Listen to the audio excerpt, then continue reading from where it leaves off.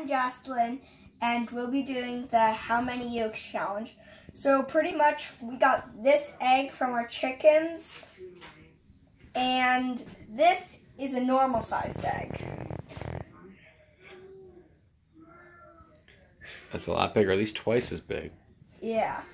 So what we're going to be doing is we're going to be guessing how many yolks it has. I'm thinking 3.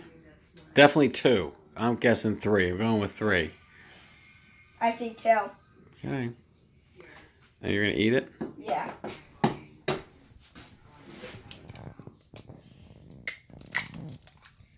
Two. That means I won. Pretty darn big, though. Mm-hmm. That was like 2 full eggs. Not just like a double yolk that's just a little bit bigger than a normal egg. That was a double huge egg. Okay, save the shell maybe.